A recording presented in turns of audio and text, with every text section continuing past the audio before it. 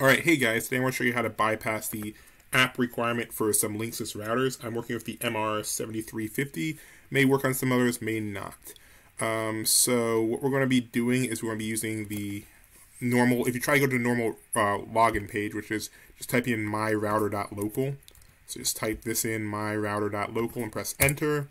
You'll get this prompt. You can also do the old-fashioned 192.168.1.1, which also does the same thing. So it turns out the DDWRT wiki told me that you can just click on this phone right here, and that will bypass the app requirement.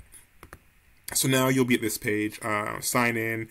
Once you sign in with Envelop, we recommend using the Linksys app. So now you'll have a router password option. I bought mine refurb, so I'm not sure if this may look a little different for you.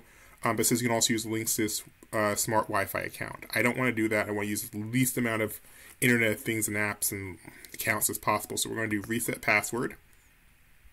And it says you enter the recovery key from the bottom of your router. So I'm looking at the bottom of my router.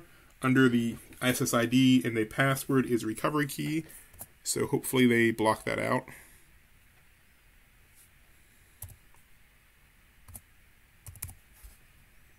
So I'm going to submit this.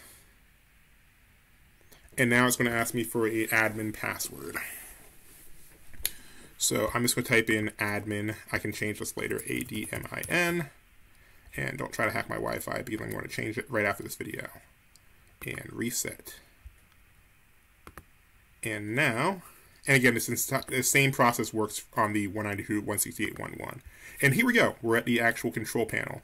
So we have Wi-Fi setup, guest access, all our normal settings here. No app, no account required. So hopefully this was helpful to you. Thanks for watching.